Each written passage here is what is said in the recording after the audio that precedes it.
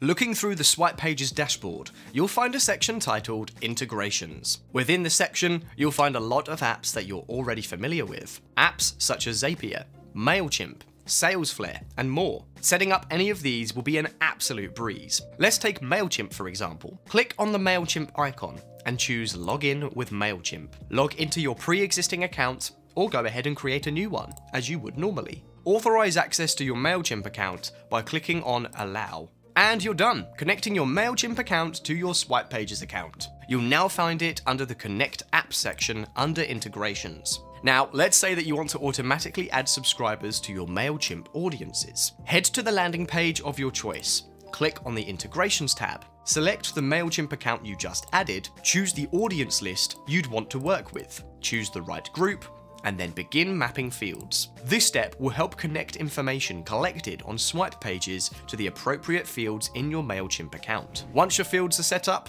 you're done. Now, every time a user fills a form on your landing page, their information gets added to your Mailchimp account automatically. That's it, almost like magic.